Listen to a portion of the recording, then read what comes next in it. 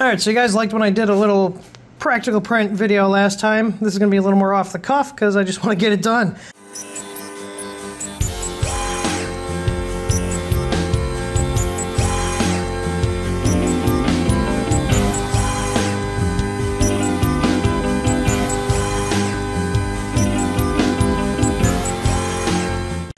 But so these are parts I found on Cults 3D. This is to actually mount my cable modem into my server rack. So I have a full rack downstairs that it's got our server and all of our other network equipment here. And you can see here it's got a little keystone jack. So I have one of these. I'm going to pop one in here, which will then go from the back of the modem to here so I can connect up to my router. And these little wings bolt onto here on the sides. Now it looks like these take the same kind of screws that we use for LCD kits. I'm gonna go steal some from the shop, and then I'm gonna put this together and record getting it all in the rack. So let's get to it. Okay, so this here has a keystone knockout here, and if you guys don't know what those are, this is just a standard that people use for wall plates, and this is nice because I can just take this, put this in here, and snap it in.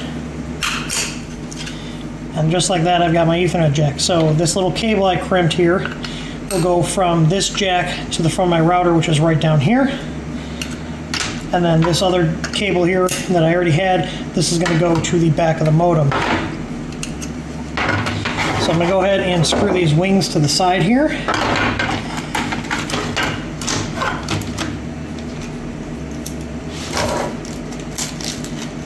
And it just so happens that this uses the same kind of screws that we use on our LCD kits. So I already had these on hand. These are just little 1/2" number 4 wood screws.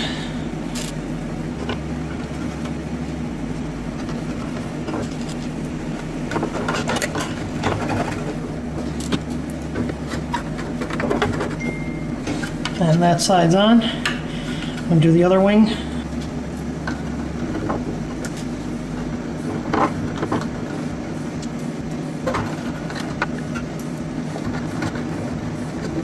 Okay, so the whole piece is done.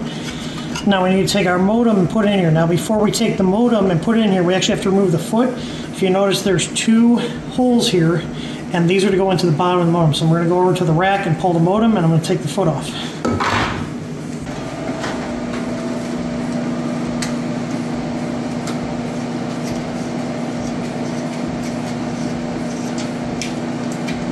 I'm going to disconnect my old cable here.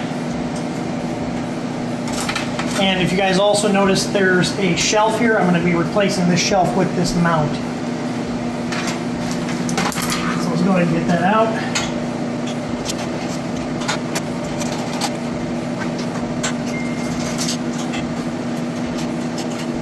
And I will have to disconnect some cables here. Luckily, everything's labeled. Awesome. Now this rack mount will actually not take up these 2 full spots, so I'll still be able to pass these cables here through like they were. These are actually uplinks for my server, and then these are for switches, but we'll reconnect those later. I'll put my 10 gig link between the 2 switches back in.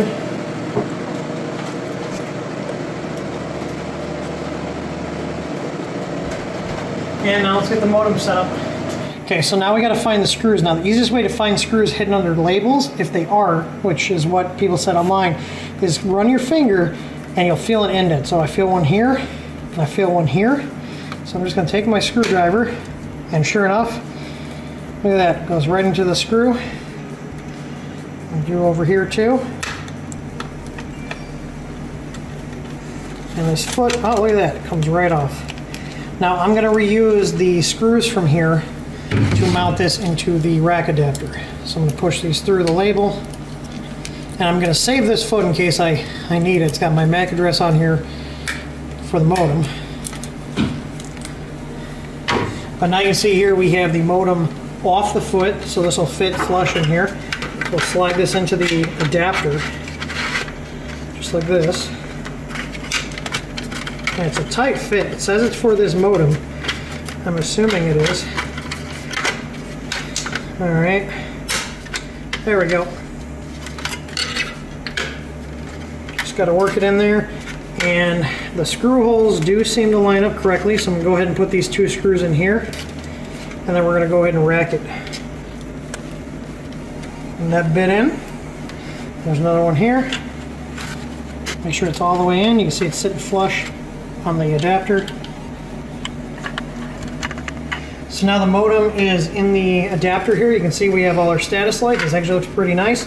I did this in, I think this is a cobalt blue, or actually no, this is a navy blue from coax. It was a roll I had laying around, so I wanted to use it up. So now I need to connect this from here to, god damn it. Yeah, the cable's too short. All right, we're gonna have to make a new cable. Okay, so I took the cable I had on there, cut it, and made it shorter because I don't want to have a bunch of cable coiled up here. We're redoing this rack. I want it to look nice. So you can see here we got this all mounted up. We got our Ethernet run. We'll hook the coax back up in the power, and then we're going to put this in the rack. All right, so I've got my coax coming from Comcast. Put our power in. And go ahead and put this in the rack.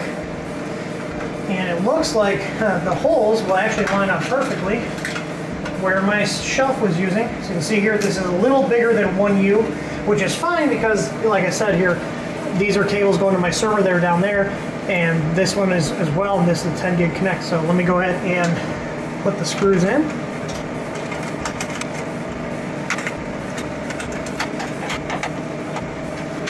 Looks like these holes are a little bit off, so I'm going to loosen this right side up so it can shift on the other side.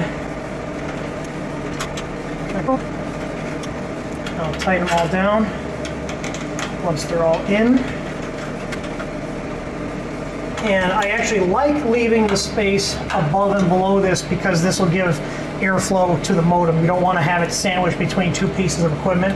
So it's good that this is actually a bigger than 1U design. All right, so all I have to do is go get my little cable I made. It's gonna go from the keystone jack here to my little SFP to copper. So I'm gonna go grab that. And my modem came back up. It's just waiting for Ethernet, so I'll plug that in. And hopefully if I grip my cable correctly, we'll come right online. Let's see.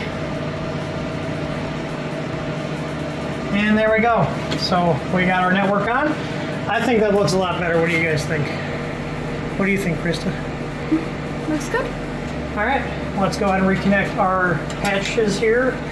This one's going to my living room one, which I labeled here. Look at that, I like using labels. So I know that's port 2, and the theater cabinet goes to port 1.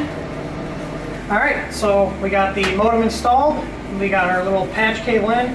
Looks a lot cleaner. I like having everything racked if I can, but a lot of these like home devices, they don't have rack mount stuff. So 3D printing to the rescue, we got everything racked, and now we're all set. So hope you guys enjoyed this video. I'll see you guys on the next one. There we go. So now it's all rack mounted. Hang on, cut.